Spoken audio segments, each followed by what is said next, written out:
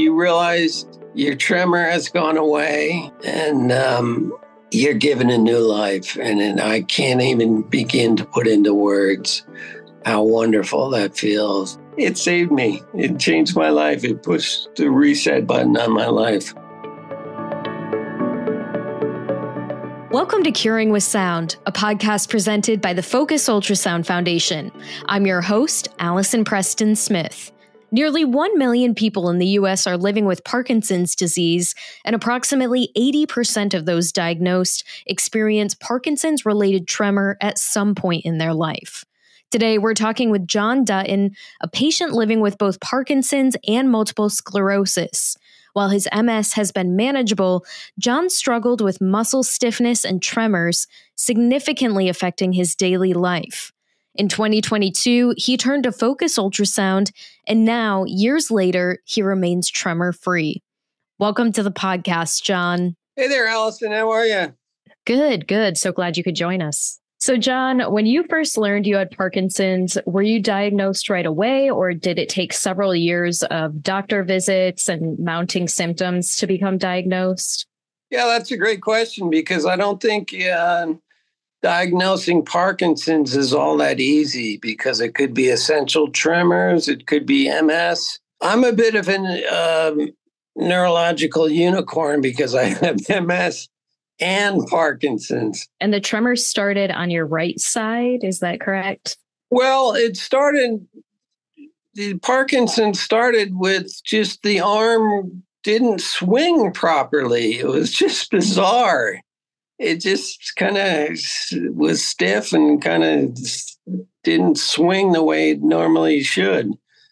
So I thought I had a shoulder injury, so I had that checked out, and they said, yeah, it could be a shoulder impingement, but it didn't go away. So then I started to get muscle twitches on the right side, just these little freaky little twitches, you think nothing of it. And the twitches elevated, and then the tremors started. It was just on the right side. And you notice your hand shaking just a teeny bit, and more and more and more and more. And then I knew something was up. And how long did that take when you noticed that stiffness in your shoulder and you thought it was a shoulder injury? How long was it from that point to the point where you were having a tremor? Oh, that's a great question. I think it was about between 6 months and a year. Like I say, this thing seems to start slowly and then escalate. It just never lets you go. And how is it impacting your daily life? Was it getting progressively more difficult to do things like, just drink from your coffee cup or hold on to something? Well, first and foremost, it scares you because I had MS and I realized something's up. And who knew it was Parkinson's, but they figured it out. And it was during COVID too, so I couldn't fly to go to the neurologist and stuff like that. So it's in your mind that something's not right here. And I did my self-diagnosis and I realized, yeah, it could be Parkinson's. And it seemed odd that I would have MS and Parkinson's, but I did. And I know you golf, so were you noticing before that, you would go to the golf course and were having more difficulty, or were you having difficulty writing or anything? Yes, all of the above. Everything. Once the tremors started, they escalated pretty quickly, and we went through every drug regimen there was. I think there was 4 or 5. They did nothing for me. They made me feel like a zombie just sitting on the couch all day. And they didn't attack the tremors whatsoever. So I was kind of a special case. And it affects your daily life. Everything you do is, you try to learn how to do things left-handed. Everything is shaking and it's frustrating and it's arduous. Putting on your socks is a pain. Writing, you immediately find your handwriting becomes little teeny, like a little mouse. And it's just bizarre stuff, and it's frustrating, and it continues to grow on you. And it affects your daily life 100%. You go to sleep, and it takes 20 minutes to get the hand to stop shaking. And so your sleep is upsetting. So, yeah, and that's why I'm so glad I had focused ultrasound treatment, because it saved me. It changed my life. It pushed the reset button on my life. And when did you first hear about focused ultrasound treatment? Did that come from your neurologist, or was it something you came across? Oh, that's a good story, because I got the official diagnosis for Parkinson's was on a Friday. And Sunday, I went to go upstairs, and I found the Boston Globe sitting on the table. And in the lifestyle section, they had a thing on focused ultrasound surgery and a guy who had it done for essential tremors. It was almost divine that someone put that there. So I read it, and I was like, yeah, wow, there is hope. This sounds like a miracle. And I always had that in the back of my mind, if these drugs don't work and other options don't work, I'll investigate this. And it boiled down to that. And that was the beautiful thing. Were you skeptical when you first heard about focused ultrasound, or were you a believer right away? I wasn't skeptical at all, because I did my research, and it was being done by the number one research hospital in the country, Brigham and Women's, by Harvard-trained doctors. So I knew I'd be in good hands, and I had a great set of doctors, and they did a very good job of explaining what each thing does and, what the options are. So I was extremely happy and not skeptical whatsoever. So can you walk me through, when you were at the hospital, what it was like, the different steps you had to take, what you were feeling at the time? Well, you get there the day before, and you have some blood tests done, and they also have to check to see how thick your skull is. Because if your skull is too thick, then you can't have the operation. It wouldn't work.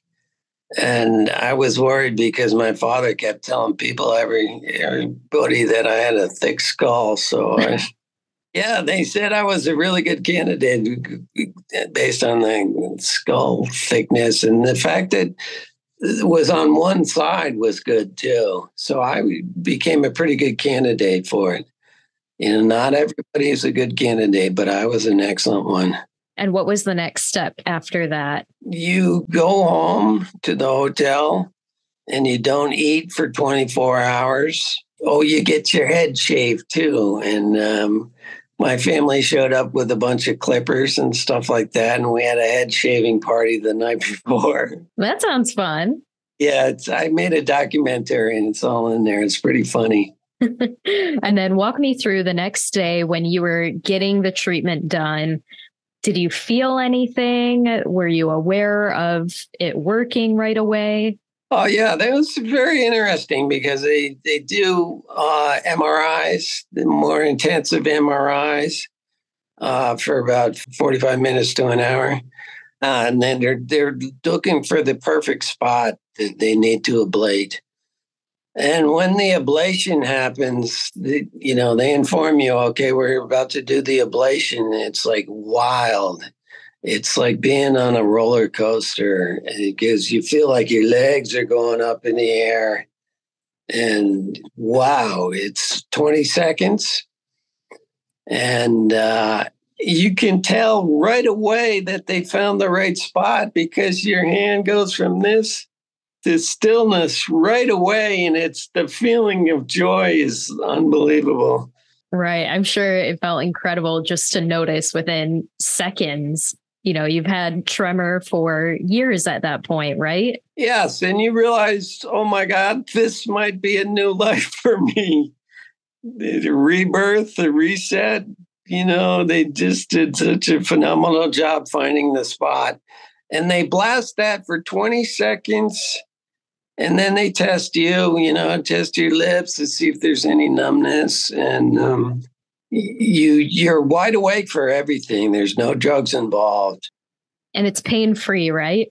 Yes. The only pain you get is when they put the halo on your head because they want to screw it in a little bit. And there's a little bit of pain there, but they numb the spots up, so it's not too bad. And then what was it like immediately after treatment was completely done? You realized your tremor has gone away, and hopefully it's going to stay away. And you're given a new life. And I can't even begin to put into words how wonderful that feels. It's like, ah. And it's been 2 years now. You're still tremor-free and doing well?